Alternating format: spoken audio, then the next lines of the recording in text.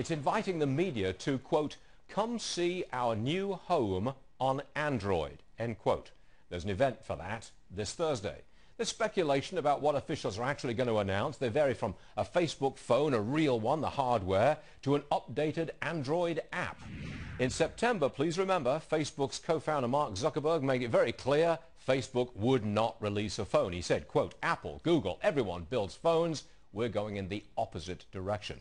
Well, Mark Spoonhour is here. Mark, welcome back. Oh, thank you. Let's start with the possibilities of this announcement. Number one, they come out with their own phone, hardware. Is it going to happen? No, I don't think so. All right, hold on a second. How about a new operating system? No. Not going to happen.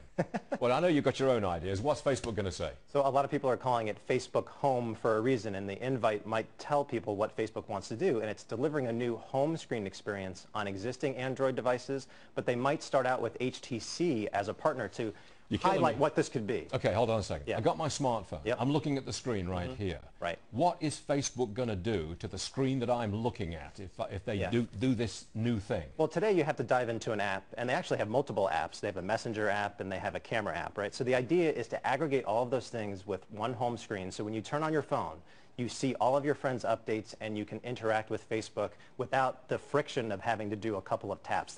So right now, when people look at their Facebook 14 times a day on their phone, this was from a study last week. So what Facebook wants to do is, okay, we want to be in their face more, and how can we monetize that? Oh, that's interesting. Now you're beginning to make me understand. So I turn on the old smartphone, and there it is. Right. It's a Facebook surface that comes at me. That's what I see first thing. I don't have to click to get it anyplace. It's right there. Right, and the default applications for things like messaging and camera would have Facebook integration built in, so like the whole user experience would feel a lot more like a Facebook experience. All right. How would they make money out of this? If that's what they do, how do they bring in cash? Well, the number one thing is to just get users to engage more, because there's a lot of reports about teens that are tuning out Facebook, for example. So if you make the home screen, it's like you can't avoid it. Facebook is in your face, and you're going to interact with it more because you see your friends' updates coming in. But what I see longer term is what they could do with things like location. So let's say you walk into a store like a Costco or something like that and say, you know, like this store today, and we'll give you 20% off while you're in the store. So what I'd like to see them do is leverage location and location-based offers. So they would establish a relationship with a retailer.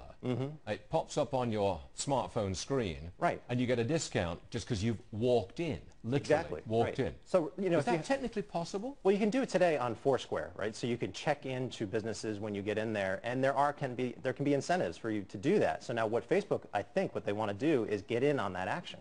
Now, you think this is a good idea? I mean, a positive for Facebook in terms of future cash flow and usability of Facebook? Yeah, I think they almost have to do it, because you see all these other applications like WhatsApp and other things. Instagram, they bought them for a reason. The idea is to not have people splinter off and start using other services like Google+.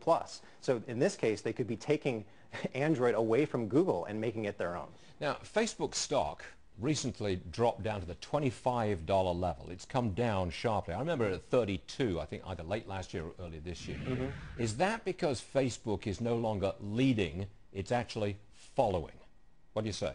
Well, when it comes to social networking, they're still leading. But the question is, well, what services are going to usurp them on the mobile front? There are so many options out there. Even on Samsung, the Galaxy S4, there's so many things that you can do with that phone when it comes out that some people might be using social networking less. So they have to get out in front of this. So Facebook is still not quite what we thought it was going to be.